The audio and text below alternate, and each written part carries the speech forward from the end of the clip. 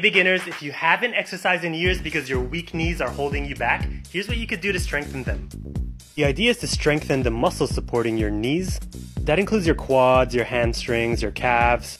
If you're sedentary, you don't walk around too much, let alone exercise, those muscles untrained over time become very weak, putting your knees at risk for injury and pain. Here's a gentle way to gradually build strength in those muscles, without aggravating your knees, of course. Make sure to perform these exercises nice and slowly. Do them about 2 to 3 times a week. And if you need a mobility plan to start your journey, make sure to check out my website.